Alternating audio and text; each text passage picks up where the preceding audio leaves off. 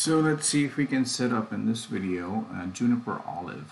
Once you download Juniper Olive, just Google it, and once you download it, it will come to a prompt with login.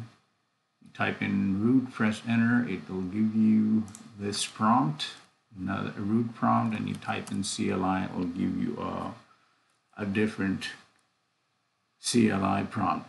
From here, you just type config or exit, but in this video, I'll show you the basic configuration for Olive. When it comes up, what you're going to have to do is you're going to have to set up its password before it lets you configure. So in this setup, I'm going to have an interface for Olive that is going to be on an internal network, and it's going to talk to a VYOS on the same internal network. So let's set up with, and we're going to try to do the OSPF configuration on Olive to see how the OSPF configuration looks like. Let's start with configure command, and then once you type that configure command, you're going to have to do set system root authentication plain text password, and then type in Juniper, well, or whatever you would like to choose, but it's got some restrictions, so I just use Juniper for simplicity. Syntax error. Let's see what, you don't type Juniper, you just press enter here, and it's going to say password, and then you type Juniper, and that's it. So now that you have set the password, it'll let you configure. Let's say we do set system host name Junos 1, and then you type commit, and there it is. All right, it's root at Junos. Now we're going to do a configuration of the first interface, and it has emulated interfaces. So show interfaces, you'll see brief, you'll see that it's got emulated interfaces like EM0. So let's take a look at how we can look at all the interfaces. Show interface brief, and then we just do a match. Junos really depends on the piping and how you match it. It's not as simple as the Cisco CLI. So EM will give you all the EM interfaces that are available by default in the Olive virtual machine, 0 all the way to 5. So 6 emulated interface. We'll configure 0 because we have put this interface in the internal network that matches up with the VYOS internal network. And we'll see if we can ping. So we go to configure, set interface, EM, and then we type, it will not give you an option. So here you're going to have to actually say EM0, and then you're going to have to do unit 0 family inet address. Let's just say 10.0.0.1/24 commit. This is how you configure an interface IPv4 address on Junos. Do the same on VYOS, set interface E00 address 10.0.0.2/24. Let's see if I can ping my Junos, and I cannot. Let's see if Junos can ping itself. It can. Well, let's check the interfaces. Connected, network setting.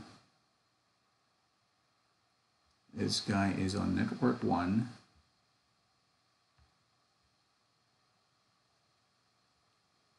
Network setting,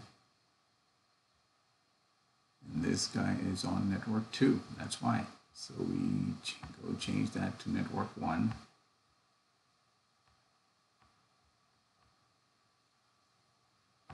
And now we should be in business.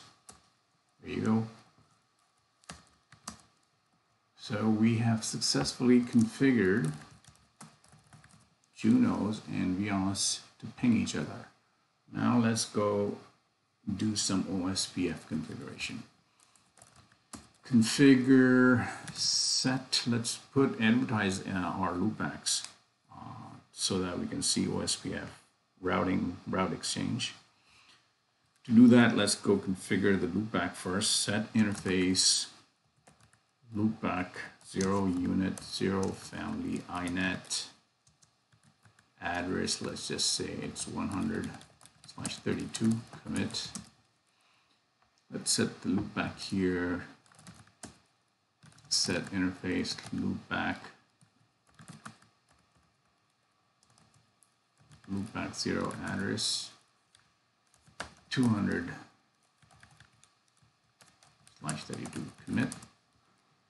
Now let's go configure the routing for OSPF. Okay, so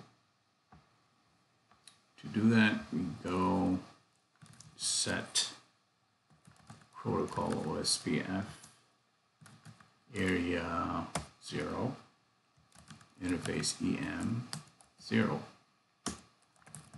commit. Set protocol OSPF area 0 network 10 commit. Show IP OSPF neighbor and it's on its way. Let's see what is the command for Juniper. Show protocol, show OSPF neighbor. That was simple. 2A, give OSPF a little time before. If you want it to be quick, you set it to point to point. It's moving forward.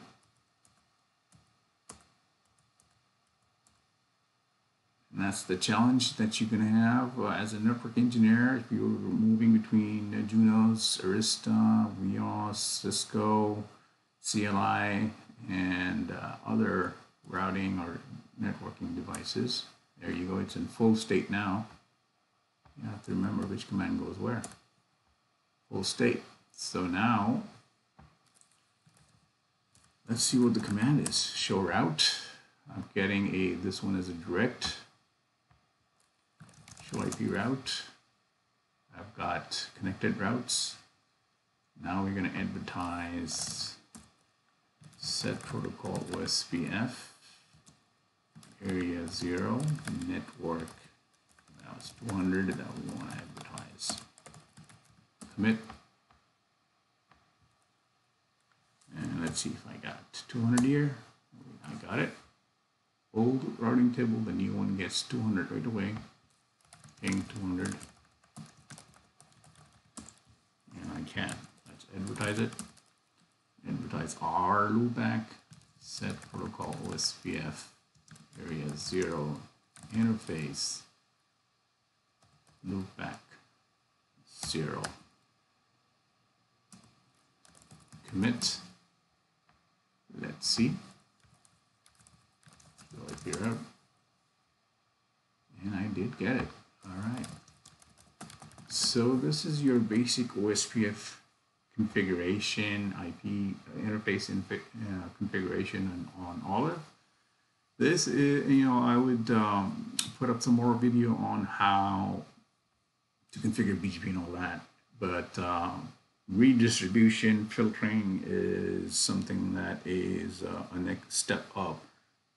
Configuring redistribution is quite different in Juniper Olive, and my next video would be how do we learn OSPF routes and redistribute it in BGP and successfully, and then see how we can filter those. Hope this one helps.